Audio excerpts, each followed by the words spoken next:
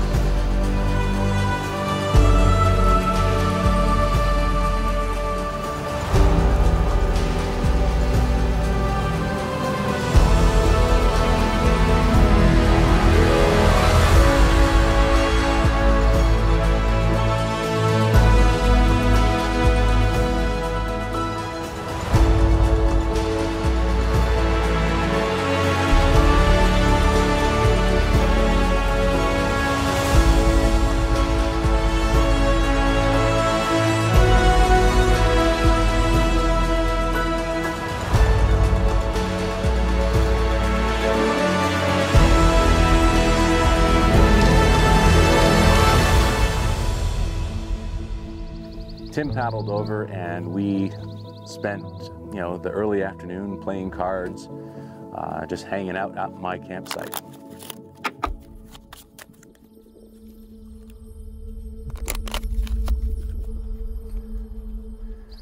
And Tim went back to his campsite, and I did some things around here. And later in the evening, I paddled down to Tim's campsite, and I had dinner down there. We just sat out there for a little while. Looking at the scenery from there. He has a nice view from his site as well. I think I like the island better, but his was also really quite good. You can never go wrong pretty much on any site here.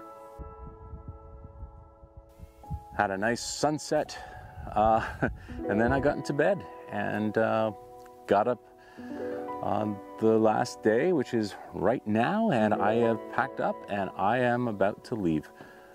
This has been a great trip. Other than the rain.